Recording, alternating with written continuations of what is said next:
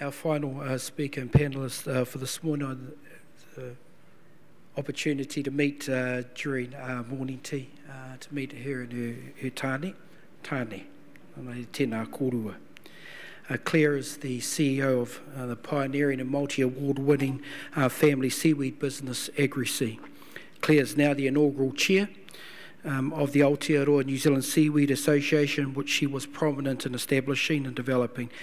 Clare is passionate about seeing a sector thrive that is good for people and good for the planet. Ladies and gentlemen, Clare Bradley.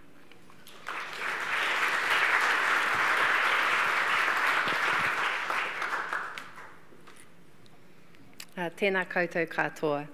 I whānau mai au I te taha o te awa o Tāmaki Makaurau. I raro I te maru o te maunga kia kia. He uri ahau no ko te mana, no airangi, kei te noho au kei Pairo, ko Clare Bradley, toko ingoa. So I was born and raised in Tāmaki Makaurau, under the mountain maunga kia kia. My family have come from Scotland and Ireland, and a couple of Australian convicts as well. But I currently live in Pairo, and my name is Clare Bradley. So I'm going to cheat a little bit this morning by showing you a 4-minute video for part of my 5-minute intro. So here we go. It was in response to people asking for our seaweed. You know, we'd give some to friends and they'd use it on their gardens and find it was pretty good. And then friends would tell friends. So really we just decided, do we want to brew for other people or not? So we sold the kids' inheritance, moved out to the beautiful Hauraki Plains and lived in the back of a shop with no running water. Well, no running hot water, no shower, no nothing. We were the filthiest people in Pairo. And then, of course, once we were set up, farmers started coming in and horticulturists. So that started another complete different phase, a phase where we focused very much on research. And once we began brewing for people for whom their land is their living, that was an entirely different cup of tea. We had to research the efficacy on these monocultural commercial growing systems. You become educated, you know, you learn heaps about soil health, you know, and how, wow, if we have healthy soil, we sure don't need the chemicals. We do not need the chemicals. We work with a range of partners for research and development, funding from Callaghan Innovation, working with Auckland University, Waikato University, Lincoln University, WinTech, Plant and Food Research, PCTI, the list kind of goes on. We're really collaborative and open and wanting to, really share knowledge to develop the knowledge that our country has. I think for years probably seaweed's been a little bit undervalued and probably poo-pooed in a lot of situations.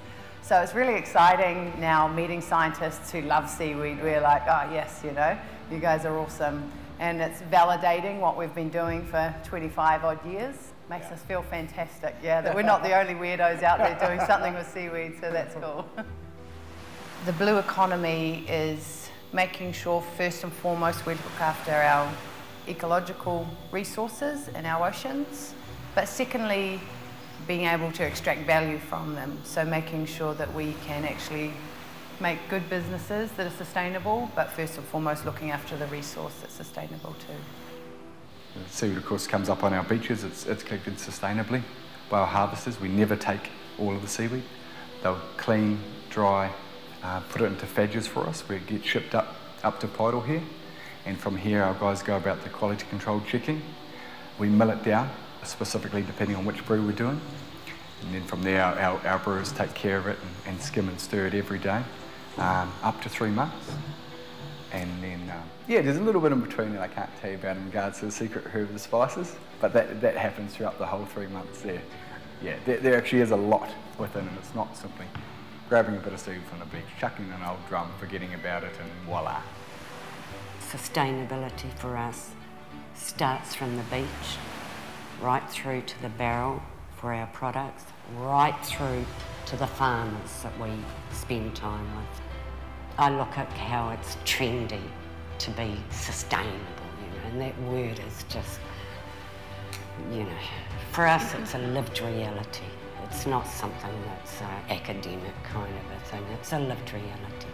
If it's not sustainable, we won't do it. We won't do it. A successful business and respect for the environment are not mutually exclusive.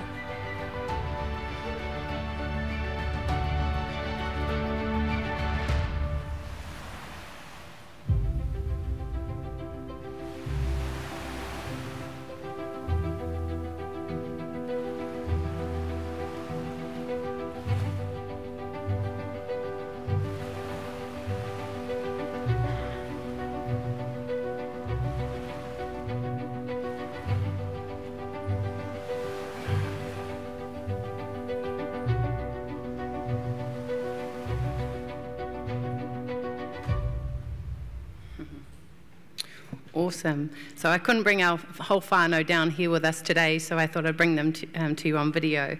So the Aotearoa New Zealand Seaweed Association has recently been formed 18 months ago, but prior to that my incredible mother-in-law formed SANS, and its main job was to try and keep seaweed out of our quota management system.